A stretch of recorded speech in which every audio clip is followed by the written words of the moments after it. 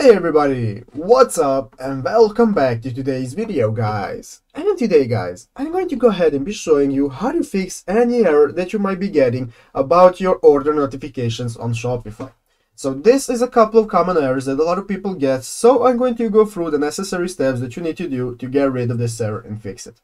So yeah guys, make sure to watch this quick and easy video till the very end and follow my steps correctly, so you can make sure this works the same for you and that you can do this yourself. But yeah guys, let's get straight into it. The first thing you want to do guys is go ahead and open up the official Shopify.com website right here and log into your account. After logging into your account guys, you'll be greeted by this main page right here where you can see all the necessary info about your Shopify, such as you can access your account settings. At the left side of the screen you can see all of the options that you can access and so on. So guys, let's go ahead and look at the left side of the screen. As you can see, we have multiple options such as home, orders, products, customers, and so on. We currently do not need any of this. We want to go all the way down and click the settings option right here in the lower bottom corner. Click on settings guys, and this will now open up this new settings option right here.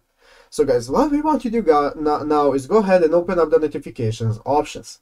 So guys, go ahead and click on notifications right here at the left side of the screen. As you can see, again, you have multiple options. You want to find notifications and then open it up.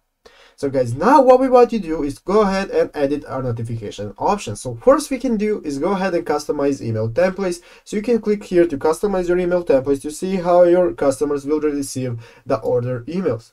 Then you have multiple options right here that you can edit, such as order confirmation, order edited. As you can see, if you click on it, you can see how it works and how it will look for your customers. As you can see, you can click to send a test to see how it looks, or you can edit the codes to see how the email looks for your customers.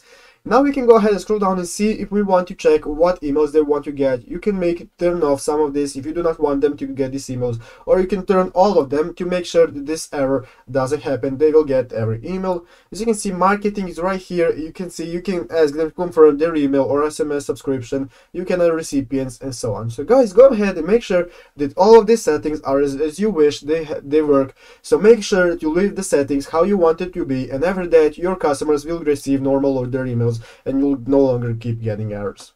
So guys, basically that is it, how to do it. I hope this video was helpful. If it was, make sure to leave a like and subscribe to the channel. So guys, thank you for watching, take care and bye.